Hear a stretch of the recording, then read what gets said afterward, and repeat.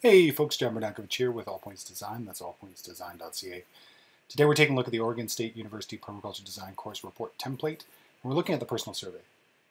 We're going to take a look at how to mask an image and how to replace an image. We've done this once before, but this is now a little different because we've got a mask around the image, and it creates a nice visually appealing mask around it. So instead of being a square, the image is actually a circle.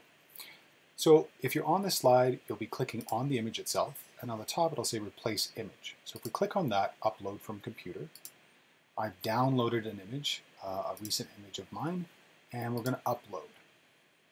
And immediately, if we delete the text, there's a picture of me a couple days ago when I was surveying the property.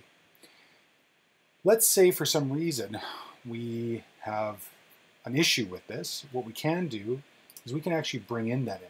Now we can drag and drop like I'm doing here, or we can just insert it. There I am, big and larger than life.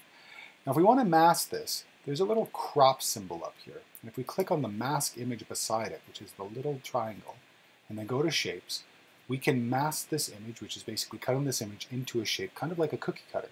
I'm going to take the circle. And there we go, I'm back into a circle. And now if you ever want to resize a photo and you want it to be in proportion to how it began, just hold the shift key. So here's the difference. I'm going to hold this and I'm going to go down and a little out and a little up, and it's going to change its size a bit. It's going to move out of proportions, it's going to make me a little squashed. But if I hold the shift key, I can only size in relationship to the original dimensions. So that means it'll always stay the same, it'll just get smaller. And then I could take that, and if I wanted to, I could put that over there. So we could delete this one, put this one over here.